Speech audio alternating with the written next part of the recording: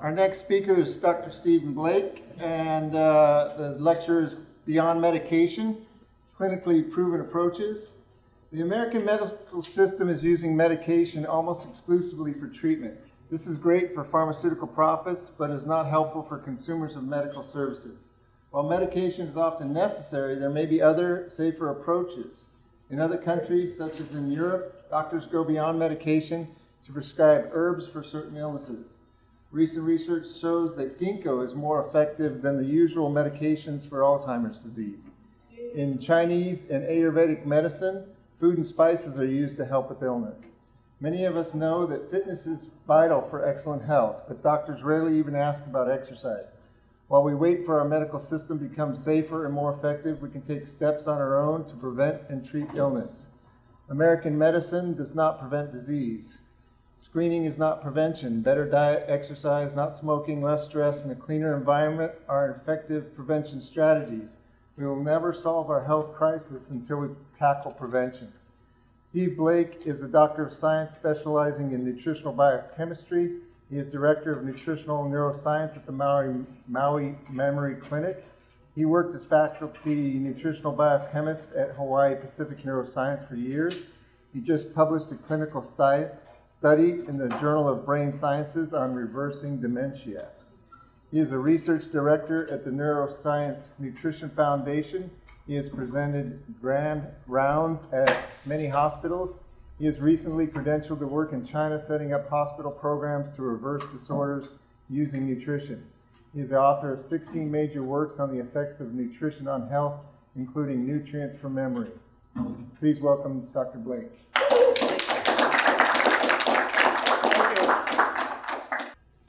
Good evening.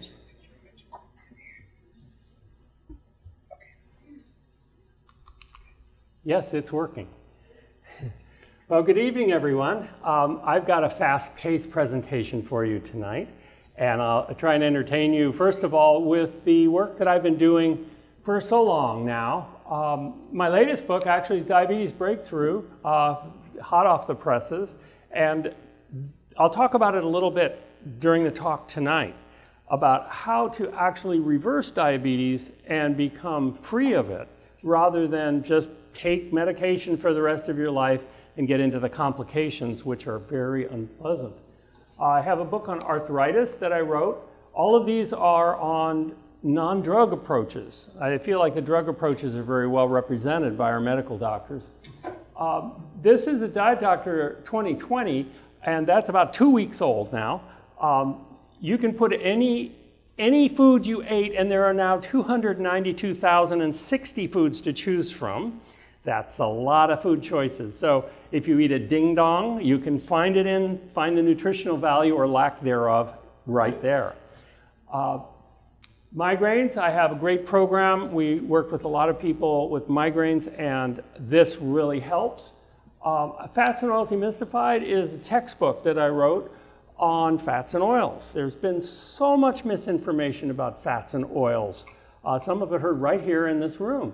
And it's really a good idea. On my website, which is drsteveblake.com, on the bottom here, you can get a copy of this for under $10. Most of these you can get for under $10 on my website. There's so many others. I will mention Nutrients for Memory. This is a result of a clinical trial that I wrote as lead author and ran with my wife, Catherine. And so I wrote this book. She has a cookbook for Brain Power too, that she actually gave to the participants of the trial. And in fact, the Brain and Body Food is a vitamin supplement that we made for people who couldn't join the trial because they weren't qualified. Perhaps they were under 65 and it didn't meet the criteria for the trial. And so that is most of the things that we used in the trial. This is, by the way, just to show you that I'm not against drugs, Mosby's Drug Guide for Nurses, the 4th edition. And this is very, very widely known among health professionals as a quick reference for drugs. And I know that there's a place for drugs. Perhaps it's not the first line of treatment in every single case, though. That's what I'm going to present about tonight. So a complete medical system starts with being healthy. And our medical system doesn't help too much with becoming really healthy and resistant to disease.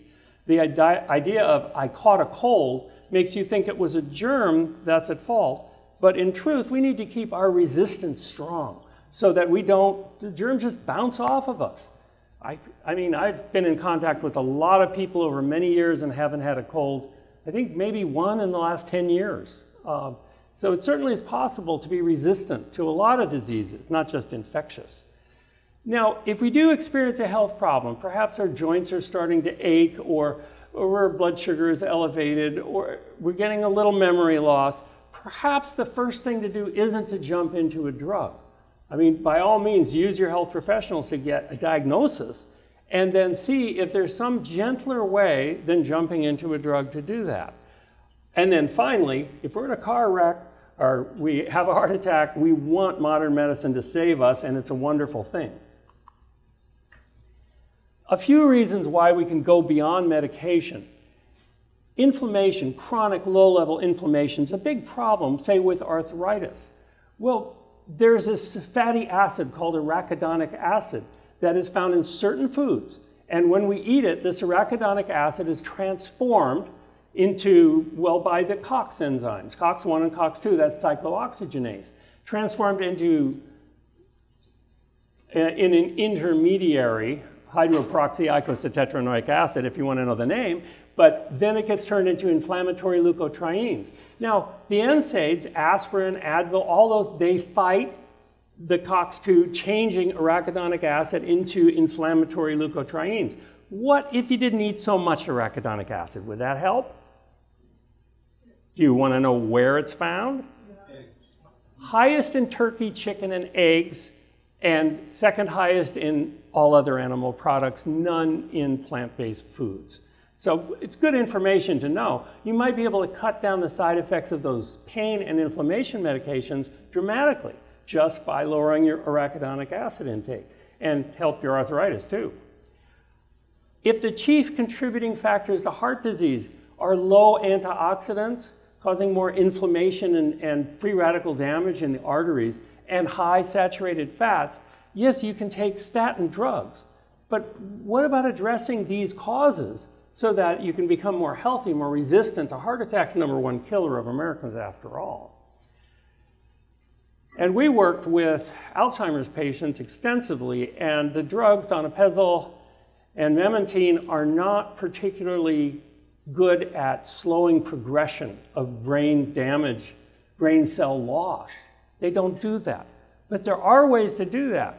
Currently, there are no drugs that work and are safe that can lower the accumulation of amyloid plaques, Alzheimer's plaques in the brain. And yet we can do that with other nutrients. Folate and vitamin B12 are two that work very well. This is covered in my book, Nutrients from Memory. Major causes of death in the US. The British Medical Journal came out with a study a couple of years ago, and they listed, now, they were just looking at medical mistakes in hospitals. Okay, this doesn't include the fact that 40,000 people a year basically bleed internally to death from pain medications. It doesn't include all of the deaths and the millions of hospitalizations from correctly used drugs. These are just medical mistakes. And that's the third leading cause of death. According to this study, 251,000 people died. Millions and millions were hospitalized from medical mistakes. The point of the slide is that medicine can be a bit dangerous. Medication has some effects other than the desired effect. I think we know this from watching the TV commercials with all the fine print about all the terrible things it'll do to you.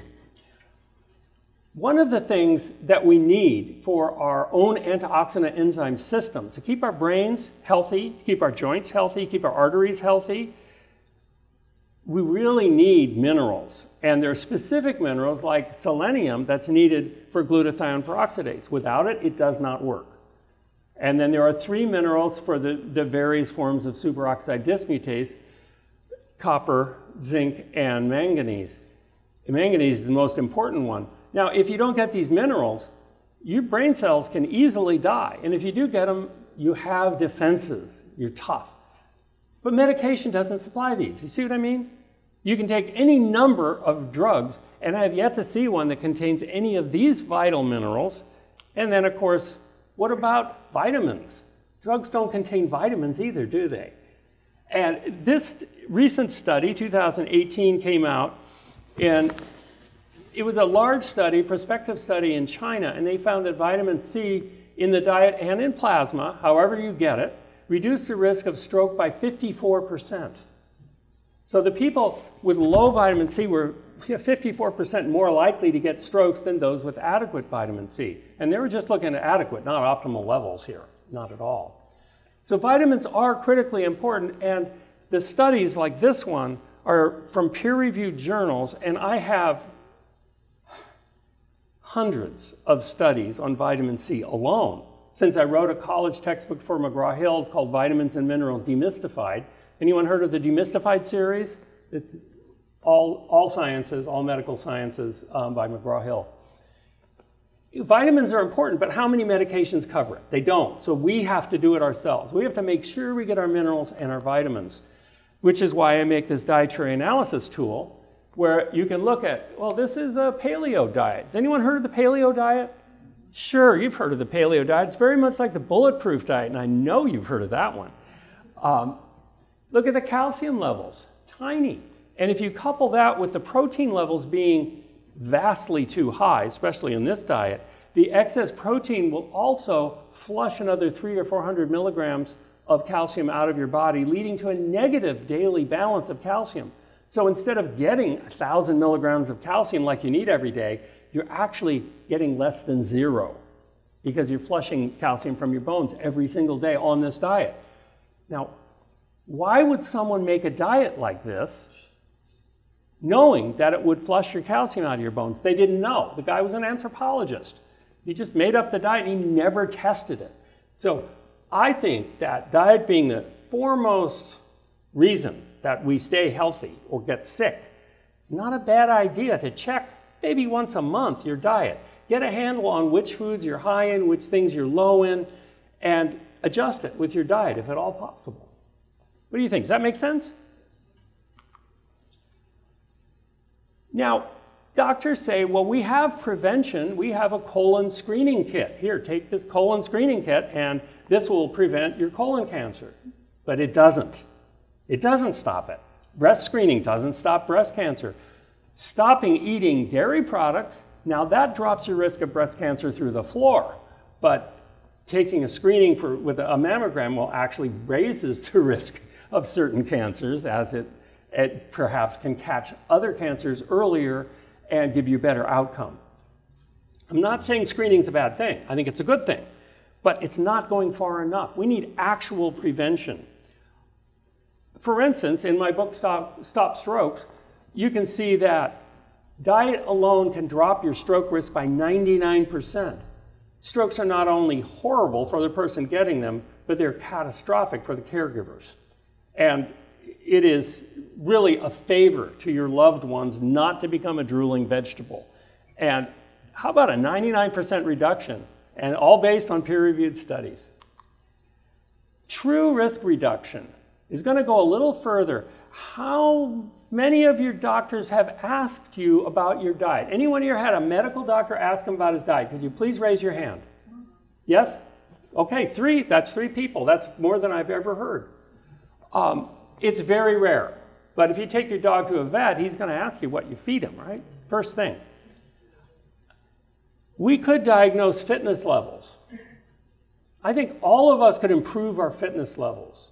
I know I've slid a little on my running and calisthenics on this trip, but we can all get better at our fitness. And the more fit you are, the less chance that you're going to get sick and die. And what about a stress profile? Stress impacts our immune system, our ability to fight off disease and cancer. So if we can keep our stress levels to a reasonable level, and there's so many ways to do this, but the first step is taking a stress profile, seeing what stresses you out, and what you can do to ameliorate that problem. And finally, as was evidenced today with Lenapu, the environment has an effect on us, a big effect. And I'm not so sure about 5G because I haven't seen all the studies yet, but I know that there are many persistent organic pollutants that contribute to, for instance, Parkinson's disease by killing off dopamine-producing cells in the brain, Alzheimer's disease. Many of the diseases are related partially, especially lung diseases with air pollution, to pollution. So hopefully a doctor of the future will look at all of these things in a more holistic way and not just say, your blood test came back, I don't see any red flags, or this one's a little high. Which is, you know, that's typical. My doctor never even congratulates me on having good cholesterol. You know, why don't doctors ever say anything positive? Well, reinforcement is good. What we want, if we have a condition like arthritis or Alzheimer's disease, is we don't want it to get worse. I talk to a lot of old folks with Alzheimer's disease, and they say, if I just didn't get worse, everything would be okay. I could adapt to this memory loss situation. So Alzheimer's disease will progress despite the only two drugs that are used for it, donepezil and memantine. But we can slow, stop, or even, as in my clinical trial with a team, we did reverse Alzheimer's disease. They were just getting into dementia when we started the trial, and just about perfectly normal when we ended the 9-month trial.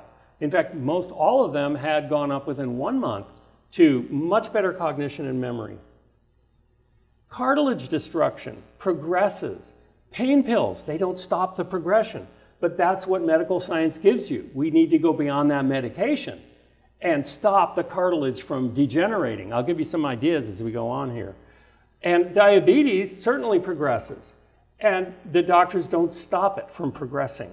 What they basically do is keep you on medication for life and change the medication here and there, and you get worse and worse over time. Very good economics, very poor healing.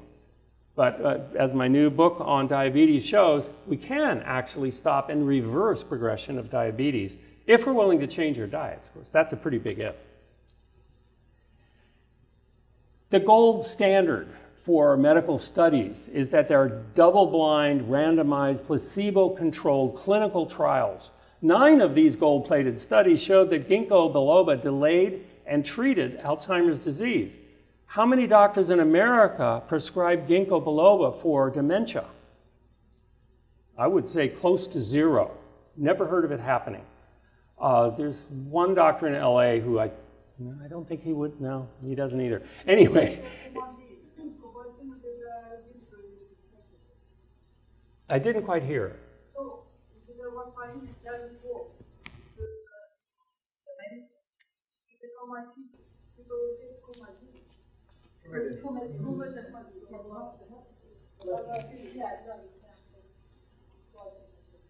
What doesn't work?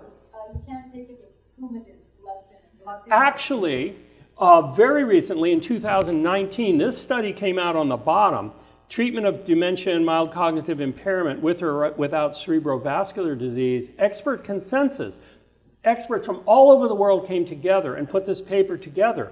And it has been thought that blood anticoagulants such as warfarin, Coumadin, or Eliquis, Pradaxa, Xarelto, any of the blood thinners would cross-react with ginkgo. And in our clinical trial, we rejected people with blood thinners because we're giving them ginkgo. However, in this worldwide study that just came out, very comprehensive, they found no problems with blood coagulation. Although ginkgo does thin your blood, and that's one of the ways it helps blood get to the brain, especially good for vascular dementia. But they found that only ginkgo and not the drugs, not the medications, improve cognition, behavior, and activities of daily living.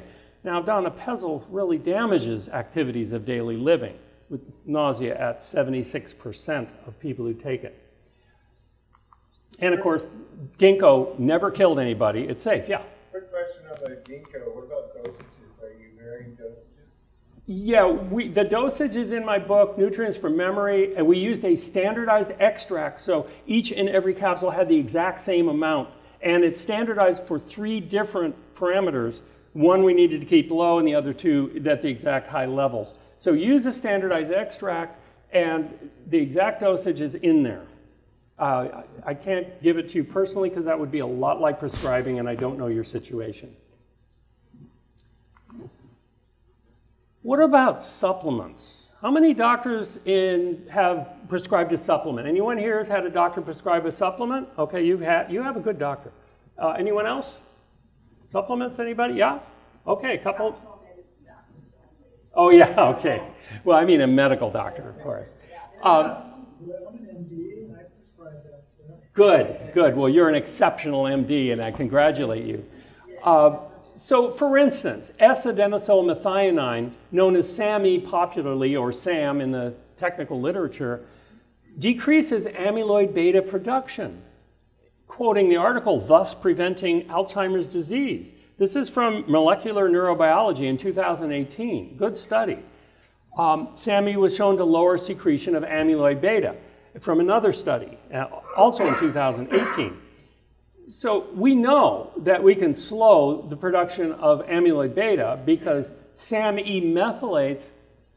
Oh boy, I can't get into it. I don't have the time. Anyway, it really works well. It's scientifically proven, but except for our one exceptional doctor, doctors are not recommending SAMe to their patients with memory loss and who are developing amyloid plaque in their brain. Perhaps they should be. We can go beyond medication. Luckily, it's over the counter. You can go to Costco and buy a bottle. I don't know if you caught this in the news. This was about less than a week ago. A peanut powder called Palforzia will be sold by a drug company for $4,200 a year. Actually, prices range from $3,000 to $20,000 a year for peanut powder in tiny quantities. This is for kids with peanut allergies. Here's the reason why the kids don't just eat a little bit of peanut butter every day to keep their resistance up instead of spending $4,200, because it's not FDA certified. When peanut powder becomes FDA certified, then the doctor can prescribe it and get paid. He can do a recheck in 3 months and get paid. He can have it as prescription and your insurance will cover it. And the person is happy because they just have their copay and don't have to pay for it. Their copay is going to be a lot more than a jar of peanut butter, which would last about 10 years at the dosage they're using here. So this is one reason why, and it's a business reason. It's not about your health. It's a business reason why doctors are not prescribing all of these things. I mean, how often does a doctor prescribe fiber? Well, maybe if you have constipation, but what about lowering heart attack risk by 23% and cancer by 17%? I don't think doctors normally recommend more fiber for heart attacks and cancer, with one exception. The highest fiber intakes reduce inflammation and osteoarthritis by about 50%. Reducing inflammation and osteoarthritis is excellent. It reduces progression, free radical damage, cartilage destruction. This is what we want. We really want that. Stroke risk, if you get 35 grams a day of fiber rather than very little, 35% less risk of getting a stroke. That's one of the 99% reduction that I'll tell you about. And fitness is certainly something that goes beyond medication. And I know my doctors have never asked me about my fitness program. And, I'd love to tell them, hey, I'm a runner and I really get out there and get myself aerobic. But they don't. I think they should. But since they don't, you can and you should.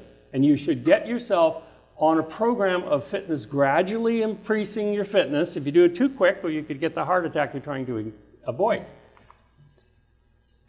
Also, environmental toxins. Now, according to the study that just came out in the prestigious journal Chest in 2018, air pollution is the 5th leading risk factor for death in the world. Both indoor and outdoor pollution, ultrafine particles penetrate into the lungs and into the organs, sometimes even into the cells. By the way, this study was an expert consensus of experts from all over the world, a worldwide study, very, very well done. We don't usually think about the 5th leading risk factor in the world being air pollution. I mean, that's ignoring all of the chemicals that are in our environment and the cell phones and everything else, that just this one aspect. Another study looked at the pollution in beef, pork, and chicken. And because of the pesticides and persistent organic pollutants, they concluded that a child could only eat 1 serving at most 5 times per month without exceeding their toxic load of persistent organic pollutants. And they just looked at a few of them. And then Alzheimer's disease certainly raised with exposure to contaminants, such as DDE, which is the breakdown product of DDT. I'm going to talk just for a minute about inflammation. In the brain, chronic low-level inflammation increases cell death and increases dementia.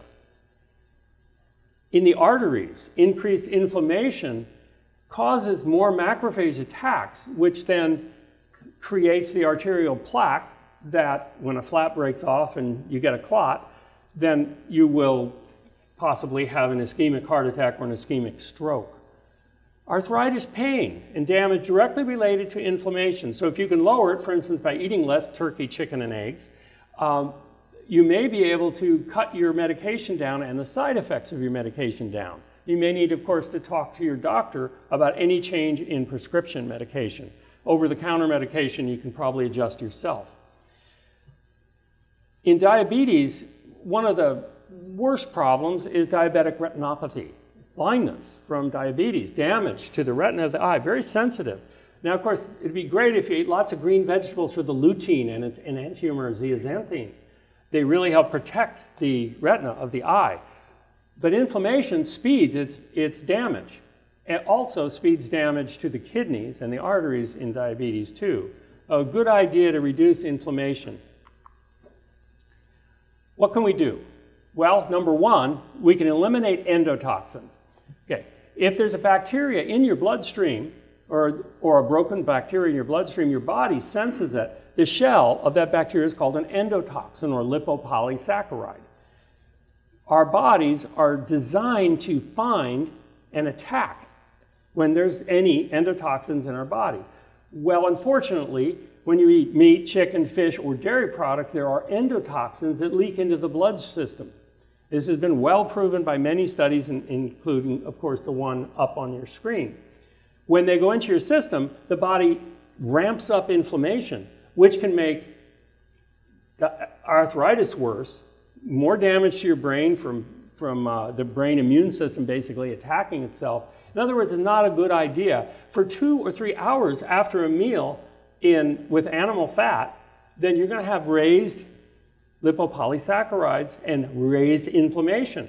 And that's just from breakfast. What about after lunch? What about after dinner? People wind up with high inflammation from endotoxins all day long.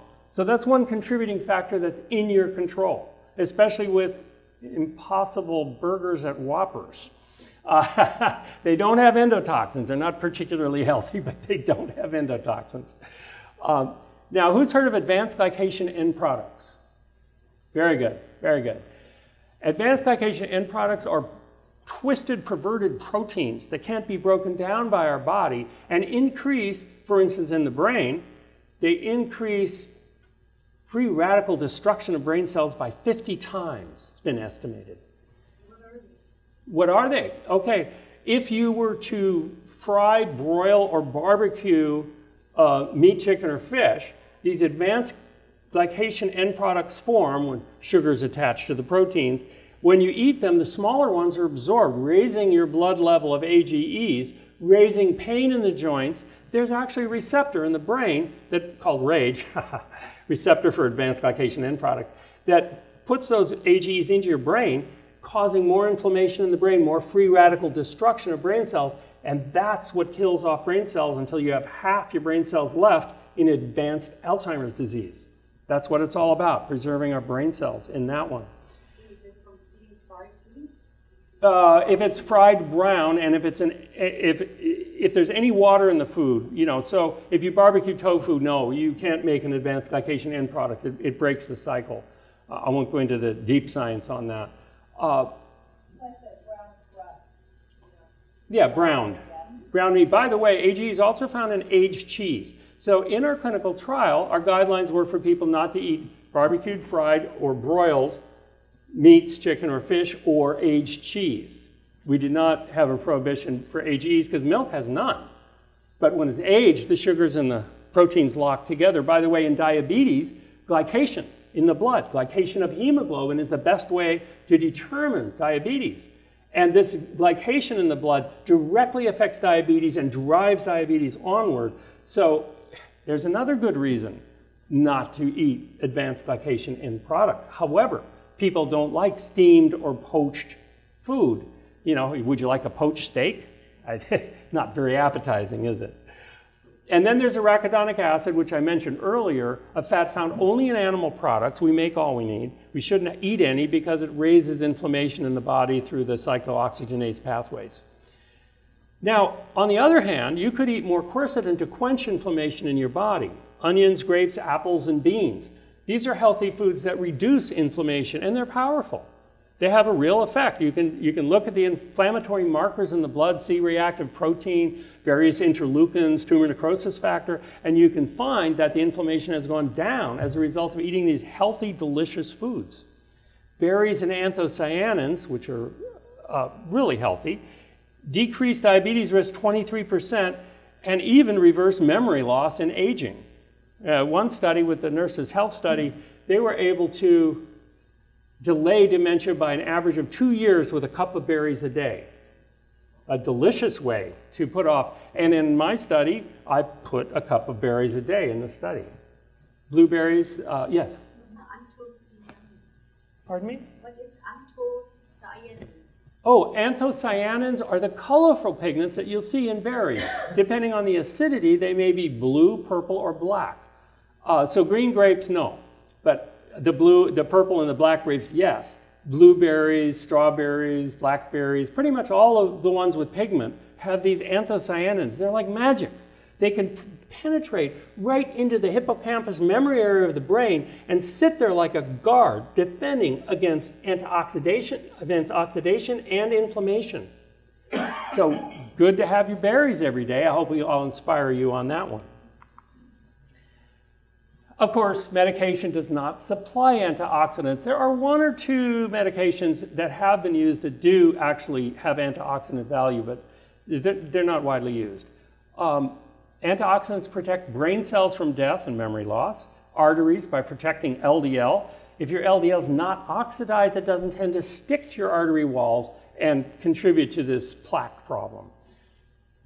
Antioxidants protect diabetic damage to arteries and eyes and kidneys. That's what we want. If we can protect against the damage of raised blood sugar, that's really good. And we can also lower the blood sugar by getting rid of insulin resistance. And in strokes, after a stroke, you have reperfusion injury, which actually damages more of the brain than the stroke itself. And this can be stopped if there are enough of these antioxidants. So what are they? What are antioxidants? Carotenoids, the colorful pigments in fruits and vegetables shown right here. Those are lots of carotenoids in there. Some of the carotenoids can be turned into vitamin A. Those are called carotenes. Vitamin C is in fruits and vegetables. Vitamin E only in the natural forms, but not synthetic alpha-tocopherol. And polyphenols, anthocyanins are one of the polyphenols. Many polyphenols. But they're in plant foods, whole plant foods. And then we have our own internal antioxidants. Very important. I mentioned selenium's necessary. Manganese, copper, and zinc are necessary for these internal ones. One more internal one, our only fat-soluble internal antioxidant is coenzyme Q10. I'm sure you've heard of that. It's a supplement you can take, and as you get older, you may need it a little more. We use CoQ10 in the clinical trial on dementia, along with lots of other things. What about supplements? The problem is that most supplements are made by greedy manufacturers with the worst possible quality and tiny quantity, so that they're either worthless or worse than worthless. I actually oversee the manufacture of the brain and body food to make sure that the manufacturer doesn't degrade the quality, and there have been many arguments along that score. So far I'm winning, but it's tough because they always want to go cheap, always want to cheapen the ingredients. Most of your antioxidants should come from food. You could supplement vitamin C. There's many reasons I don't have time to get into, but you could. Vitamin E should not be supplemented unless it's the RRR alpha-tocopherol form and contains the mixed tocopherols. And vitamin A should really come from carotenoids. The animal forms can be toxic. Supplements of vitamin E and C were recently shown in a 2017 study confirmed lower rates of dementia by 40%, just getting these 2 antioxidants. So I'm going to briefly discuss Alzheimer's disease, yes? Does that formula have ginkgo? Pardon me? Does that formula have ginkgo in it? Oh, this one? Yeah. No, we couldn't stuff the ginkgo in, but it's easy enough to get ginkgo too. Right. Yeah, like I say, it has most of what we used in the trial, but we couldn't fit everything in the tablets. But I'm glad you remembered that.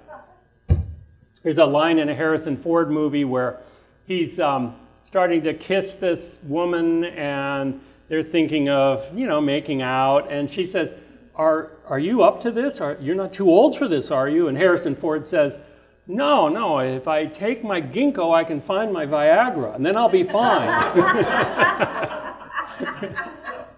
Good line. I just really can't forget that one. Okay. So for Alzheimer's disease, the drugs, like donepezil, has minimal effects on cognition unless you up the dosage. And when you do, you get 76% more vomiting, 62% more diarrhea. The loss of quality of life from these side effects is so much that many people don't want to take their donepezil. And memantine is very questionable helpfulness in dementia, but it has terrible side effects, including blood clots and psychosis.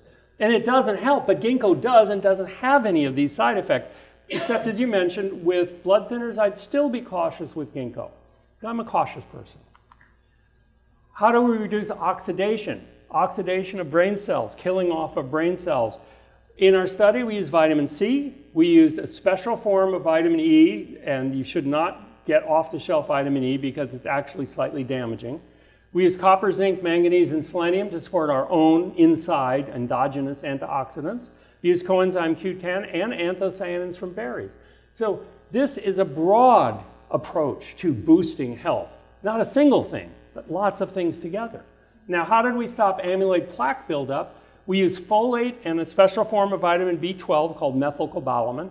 Then we use SAMe, and we reduce saturated fats to less than 7% of calories. Now, that's because higher saturated fats result in more cholesterol in the blood, and that directly causes more amyloid plaques to form. So by lowering the saturated fat, we reduce the amyloid plaques forming, and by epigenetically quenching the genes that make alpha, beta, and gamma secretase, then we can stop the amyloid plaques from forming almost completely. By the way, this graph shows at the beginning on the left and at the end on the right of 9 months, the mini mental state exam scores. They went from borderline dementia, actually inside dementia, to completely normal in 9 months. In fact, as you can see, the first month, we had tremendous results, just in the first 3 months. So these things really work. I was the lead author of that, and the paper's in the Journal of Brain Sciences this year. We also added ginkgo biloba and gotu kola. We reduced advanced glycation end products, and we reduced saturated fat. Now, just breezing through osteoarthritis here, these are the drugs that are used for osteoarthritis, you know, pain and inflammation drugs. Cardiovascular death from heart attack and stroke increase for Celebrex was 47% more. That's pretty bad. Vioxx is even worse, but they took it off the market. For Voltaren, another very common anti-inflammatory painkiller, 44% more heart attacks and strokes. Now, Advil and Aleve, widely used for arthritis pain, only gave you 20% more heart attacks and strokes, but do you really want kidney and liver failure and gastrointestinal bleeding? How about just cutting down on the arachidonic acid? For arthritis, we want to reduce weight for leg, for hip and knee arthritis. Continue activity is very important. Boost antioxidant intake, I've told you about that. Beans contain phosphatidylcholine, phosphatidylethanolamine, phosphatidylserine. This is what synovial fluid, our lubricating factor in our joints, is made from. So if you want to keep your joints healthy and your cartilage from crumbling away, you should have a few beans in your life. And to build collagen, which is what cartilage is based on, you need these nutrients.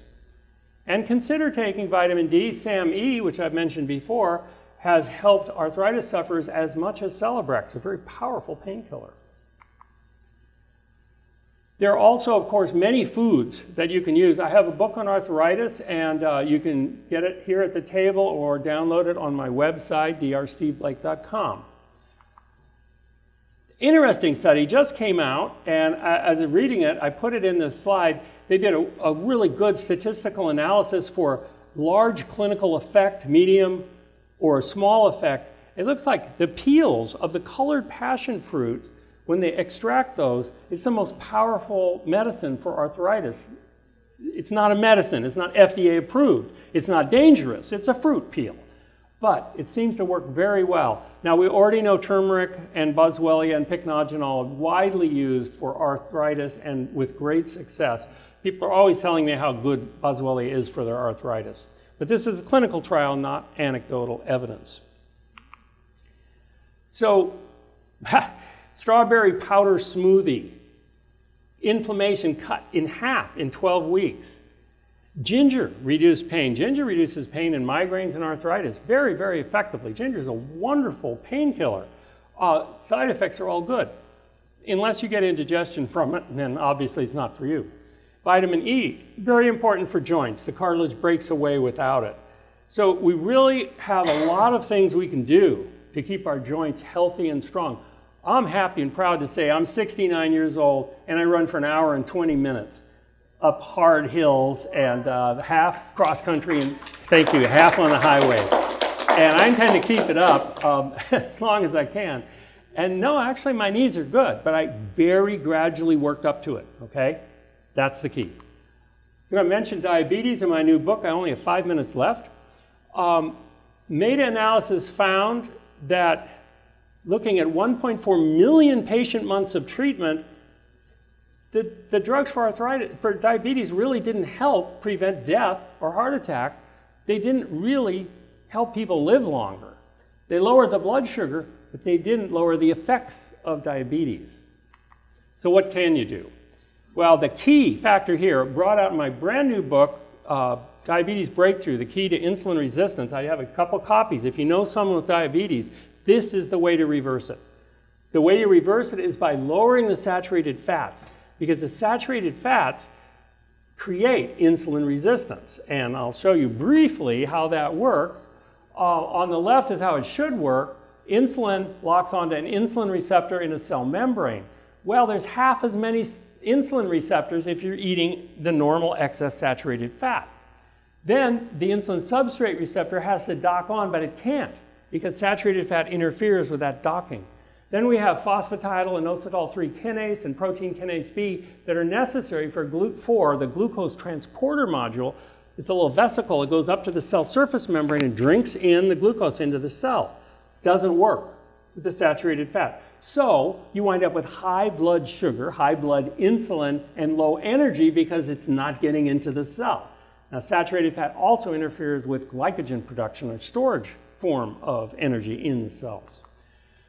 In addition, the excess saturated fatty acids from animal foods or coconut oil will kill off the beta cells that make insulin. You can only make insulin in beta cells, and as those cells are inactivated and killed off, you can no longer make insulin. Hence, in advanced diabetes, you need to actually take insulin, regardless of its ridiculous price. A lot of trials have shown reduced blood sugar. Look at this, 282 to 89 milligrams per deciliter. That's a pretty dramatic lowering of blood sugar from raging diabetes to non-diabetes. That took 10 months, that study. The studies vary, but in many of the studies, and I just gave a talk on diabetes last night in San Francisco, in 2 weeks, even in 1 week, this change of diet has reversed the diabetes. And coincidentally, people are no longer needing their blood pressure medication or their cholesterol medication because it normalizes all of those. Doctors do not recommend these, except perhaps our one great doctor here.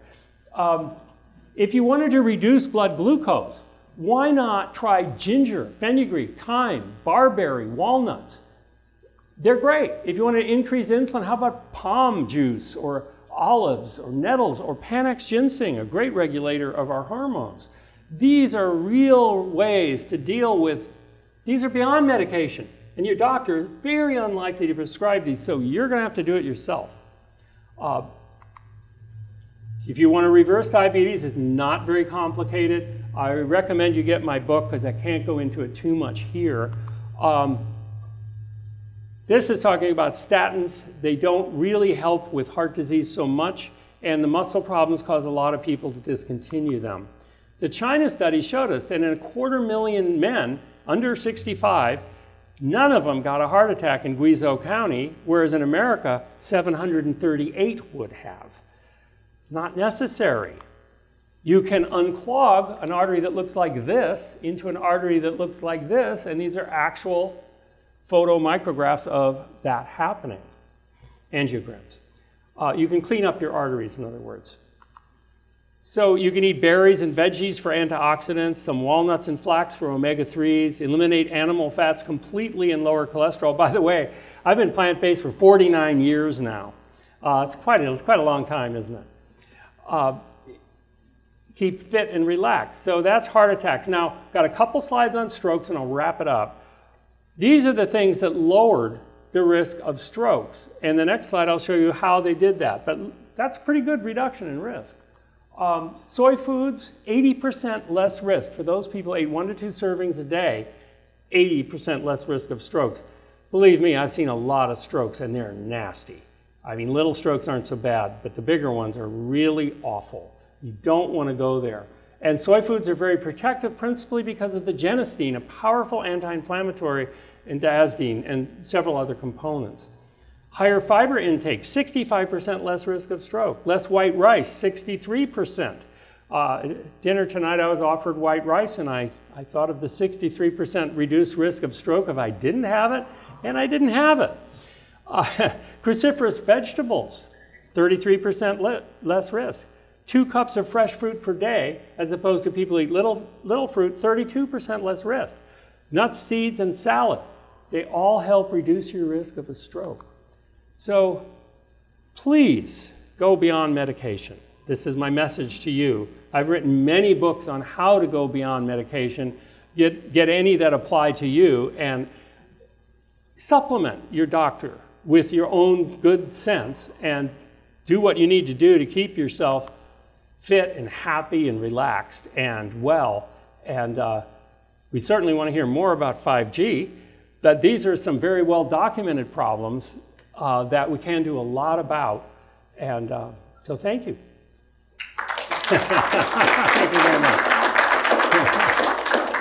All right, so we have to be out of here by 10 o'clock. We don't really have time for questions right now, but I'm sure Dr. Come to the table if you have one. Yeah, answer a question to here. So appreciate your cooperation. We're here every third Thursday of the month. The website, Silicon Valley Health Institute, svhi.com. So we'd love to hear you and see you back again with us. Thank you.